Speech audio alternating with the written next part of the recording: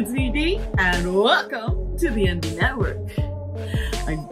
I'm not feeling well today, so I have just slapped on some lipstick. I don't have my glasses on because of my new light setting. It was reflecting, and I just find that so disturbing. And I'm recording off my iPhone. I'm trying something new. We're just gonna go with the flow, see what happens. I am sitting here with a heating pad on my back because I tripped over one of my cats in the kitchen and face planted, and oh, I'm in so much pain. So we're just gonna try and get through this, and I want to get this video out. We're doing the Dark History series today. I'm excited because I love history, and this is kind of scandalous. It's gross and it's twisted, and it's called the Cadaver Synod. This is just before the rule of the harlots. Just so you understand, during this time, this is 9th century, and popes, they did dime a dozen. They just went through popes. They did not last very long. If a pope was there for 10 years, that's like record-breaking. Popes were known to go missing.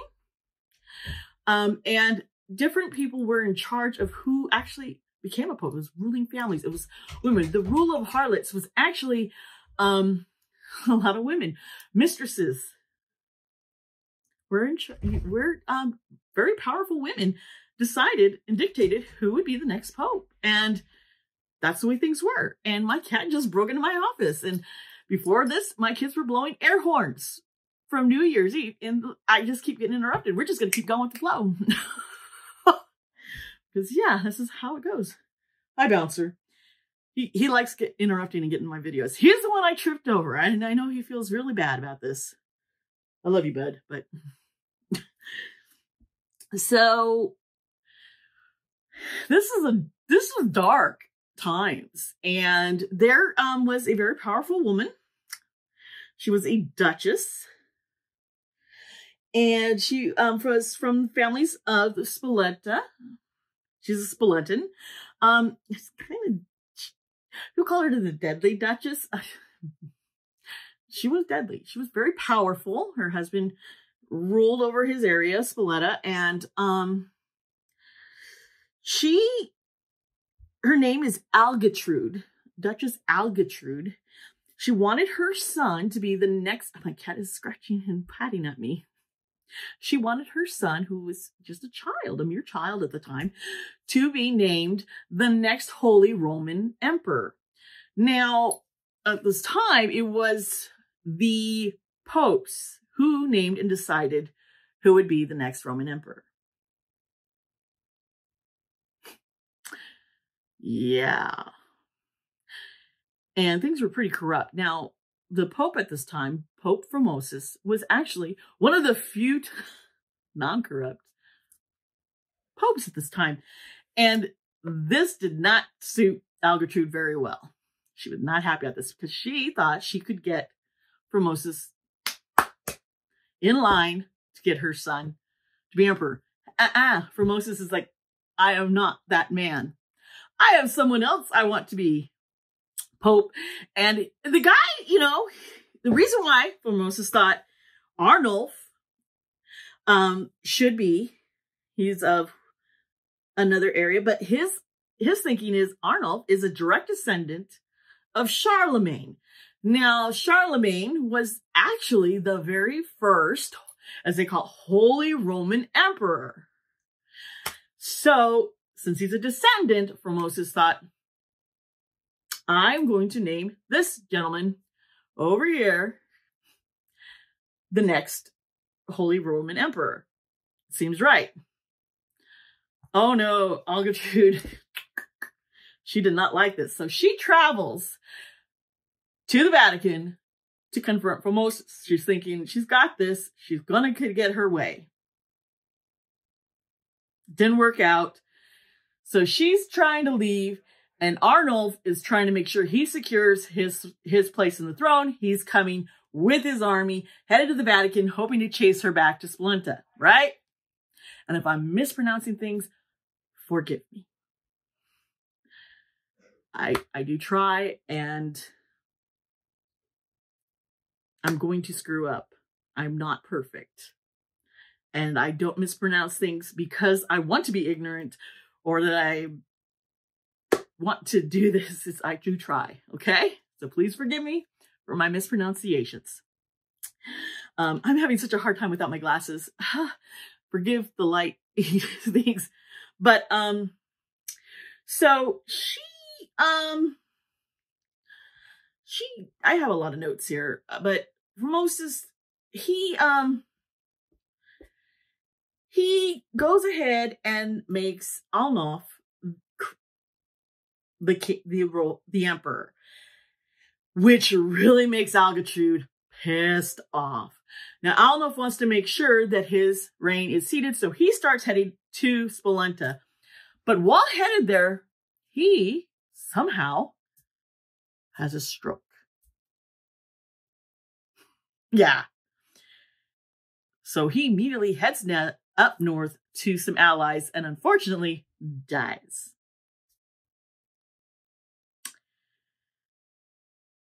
Within weeks. I mean, it was like Algetrude is like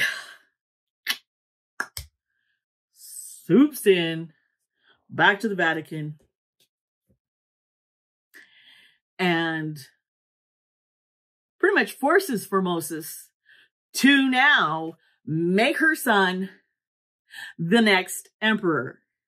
Then the bitch poisons the Pope and doesn't get caught, of course, because he dies, right? So you're thinking, okay, bitch, your son's the emperor. You got him. He's dead. Move on, No.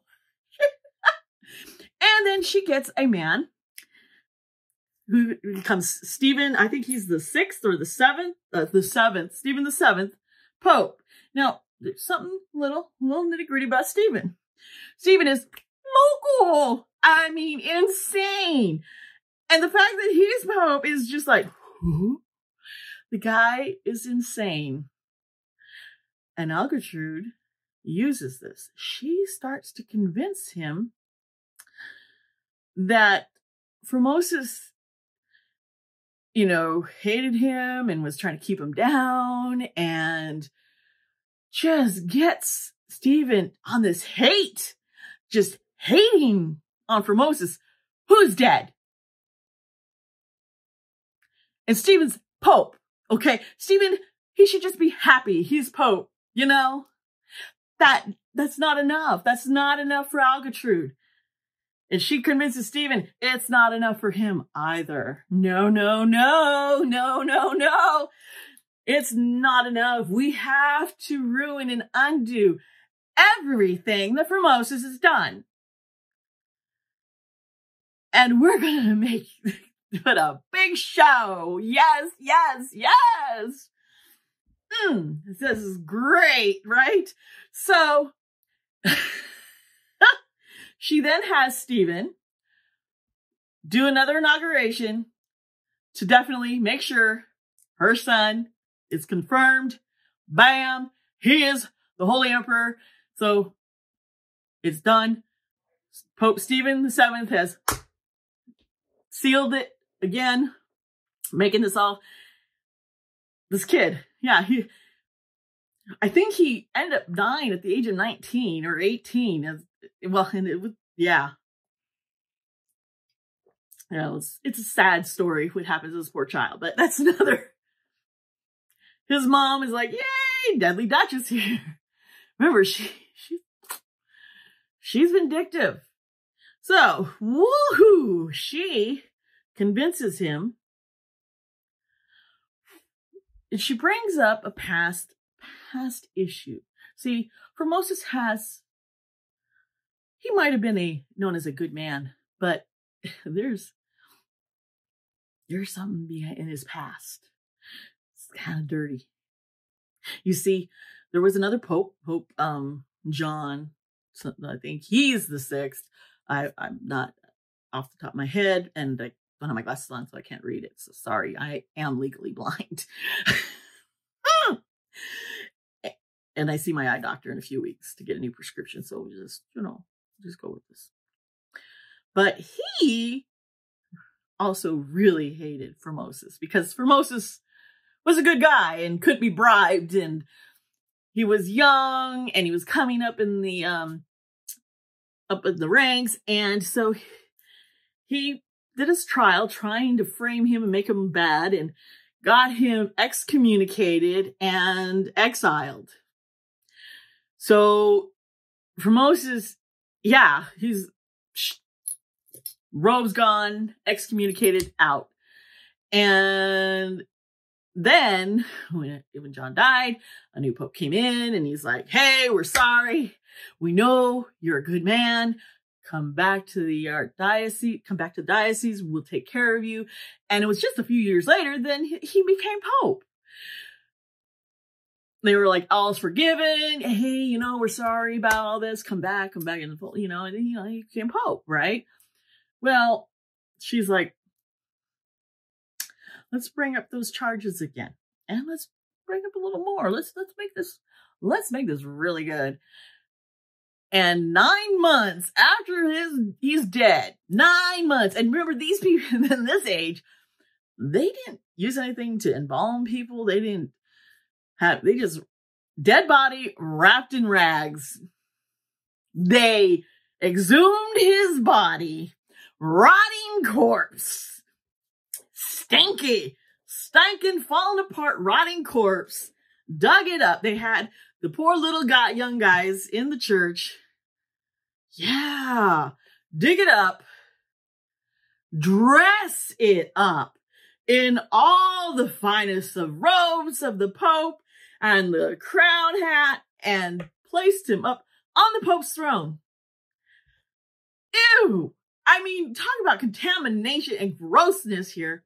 Set him up there and put him on trial. Now, all the other cardinals and bishops and everybody was scared to death of Pope Stephen VII by now.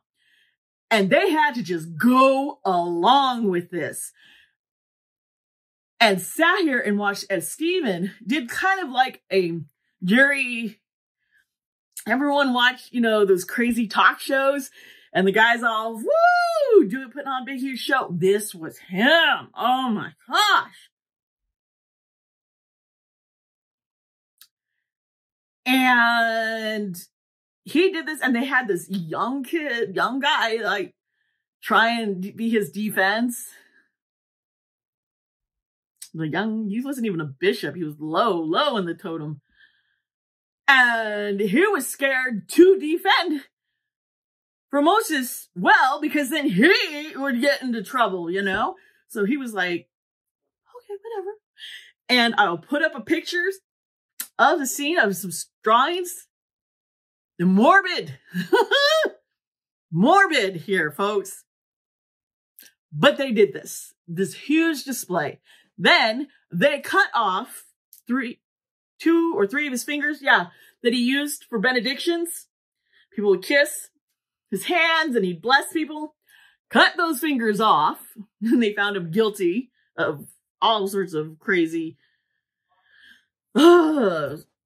fraudulent, it was all fraud. It was a fake. It was not, he'd not committed any kind of crimes, but crazy Stephen here wanted, and so every good thing that Formosus had done while he was Pope to help benefit people, all undone. All his good deeds undone. Everything erased. Undo everything. Yes. Talk about vindictive. And wanted to, it was like, oof. It's just disgusting. But done. Let's just look down at a picture of it. Then they threw his body in the River Thames, where the river is where they would toss bodies, because they are not smart in these times, not realizing they're polluting their own water, but that's where they would toss criminals, because they don't deserve to be buried. They don't deserve the proper funeral. Toss the bodies into the river. Yeah, that's why everyone's getting sick. Your water that you need for your food and to drink. So, yeah. Fortunately, there were some monks who were brave enough to hire some fishermen to get that body back. And then he was secretly buried somewhere. Now, it wasn't much long afterwards that the cardinals got enough bravery and had Stephen killed. While in prison, he was strangled. He ended up being imprisoned and then strangled. He didn't live very long either. It was like a few months after this whole shebang. And then Pope Formosus' body was then retrieved and buried back into St. Peter's place with all the others. And he was re-sanctified and all that stuff. But still, Cadaver Synod happened. And it's a dark, dark part of history. And it's amazing what anger and vengeance and vindication and manipulating someone who's completely insane, what can happen. Algatrude, you know, she and her family did not fare well either in history, and it's people,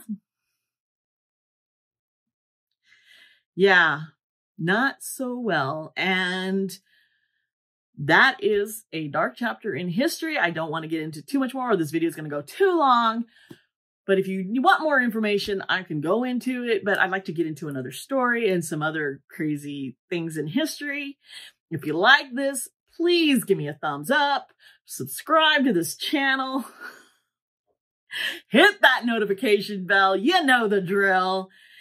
And I hope to see you next time here at the NB Network. Thank you, and I love you all. Bye.